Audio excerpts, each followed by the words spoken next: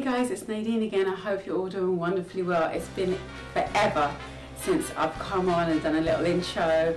I apologise for that, but it was like I had all these videos piling up and was trying to find the perfect time to do an intro, and I said, you know what, let me just get the videos out because the perfect time will never happen. Welcome to all my new subscribers. Thank you so much for joining us. I hope you're finding your way around our channel fine.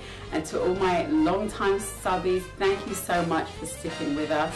Appreciate your patience and your support. Coming up, I have a lot of tutorials on quick styling that use different types of braiding. So what I've decided to do is I have some how to braid videos that I did way back, maybe about 3 years ago, but the quality, I guess, as YouTube has changed their system, the quality's really deteriorated. What I'm going to do is upload edited versions of them and put them up so that they're easy to get to. You don't have to hunt through them.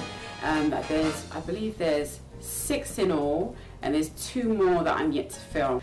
I want to put those up so that when I do these other styles, people that are not able to braid can get that first and then also be able to do the styles. What else? The babies are doing fine, growing up wonderfully, the girls are doing fine, and I just wanted to come in and show my face and just let you all know that I'm still alive and kicking. If you follow us on Facebook, I'm always updating on there, so come join us on Facebook. That's about it really. Thank you so much, guys. I hope you enjoy everything we have coming up. Take care, God bless, bye-bye. Just want to explain a bit about the technique I use in the video. These are my braiding tools. What is it? It's yarn. It's actually yarn.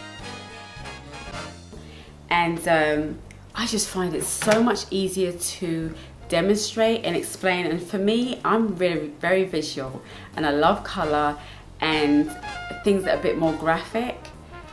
When my sister was, I can't remember how old she was, I was about 9, and I taught myself how to braid. I didn't know how to do the 3-strand or the 2-strand or anything else.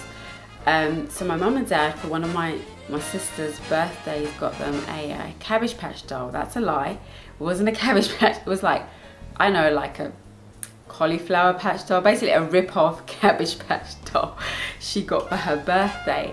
And so it was really funny because it had like a bald spot, like a friar tuck in the middle, and then they would cover it over so it would look like a real Cabbage Patch doll anyway.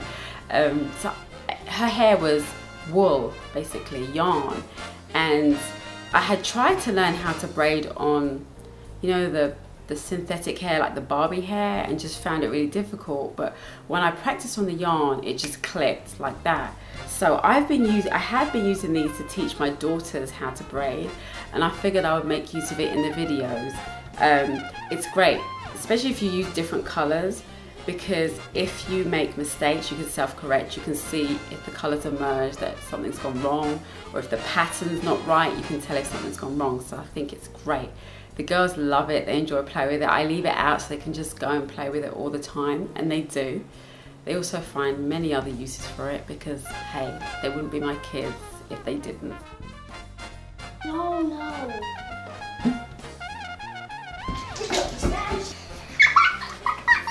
You like this one? I got that. There you go. Like I said, I'm not an expert. I've had a lot of people ask me how I do certain braiding techniques. I figured this would be the easiest way.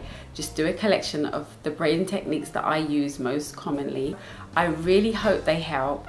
If you have any questions, just leave them on the board, and please don't forget to rate, comment and subscribe.